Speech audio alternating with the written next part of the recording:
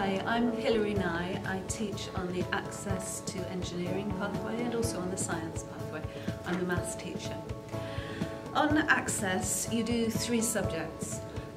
If you do the engineering pathway, you do 2 of those subjects will be maths and the 3rd will be physics.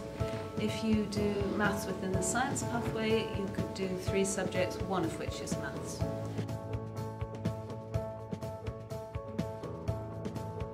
In physics, you'll do broadly the principles of physics, including the electrical and mechanical, that kind of things. You'll do a specific unit on astrophysics, and then a project, which with guidance you choose your own topic, and that could be something quite personal to you that's of interest. In maths, we cover algebra, we cover kinematics, we cover functions, we cover vectors, geometry, trigonometric algebra, and of course calculus.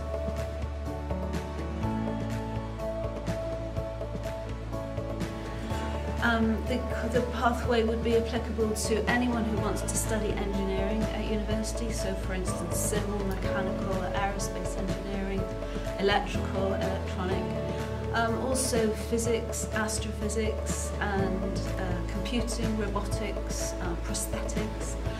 And then in addition, courses like finance or economics sometimes want really strong math skills. Advanced apprenticeships are also something that our students apply for, so it's not just for university, it can be for apprenticeships too.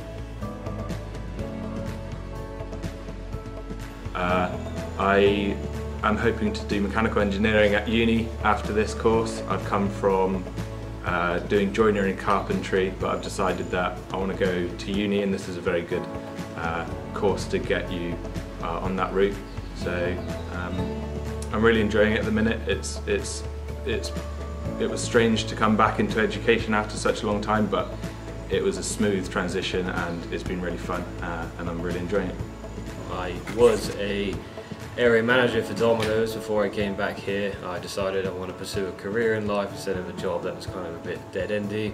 So I packed all my stuff in, I quit my job, and I got a part-time job and come back here.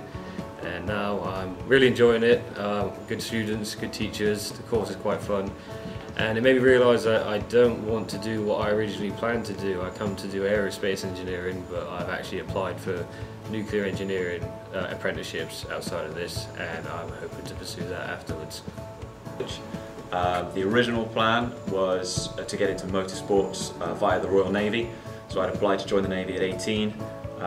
Since then, life, COVID sort of got in the way. I decided that wasn't for me anymore, and the next appropriate route for me into university and to the career prospects I was interested in was this course. My first time at college, taking my A-levels, was less than successful, but this has given me an opportunity to pursue what I want to pursue. It has been interesting coming back into education after such a long time, but the support that we've been given, both from my classmates and the staff here, has been more than stellar to transition into it better.